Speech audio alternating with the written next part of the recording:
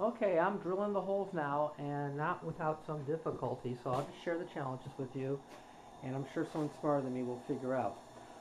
First and foremost, what I did was I showed you before, I marked the corners, identified the bounding box of where the hole was going to be, and you can see, came in really close. There's that one support structure right in through there.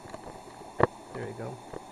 Alright, did the box, drew 45-degree angles so I knew where my radius for my hole saw would be, drilled pilot holes, there were 4 pilot holes, and now I've been using a Greenlee hole saw so I would get the radius cuts that I wanted on the inside.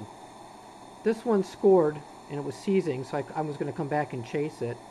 I was drilling this one, and a problem I have periodically is that the pilot bit and the hole saw snagged and it broke off.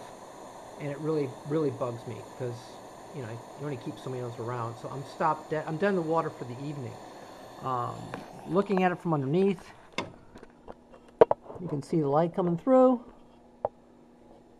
4 holes. There's the holes. Yeah, like way cool. There's the holes. And if I look down inside, if this will let me, there you go. Hey, pretty cool, huh? There's a hole. There's a hole.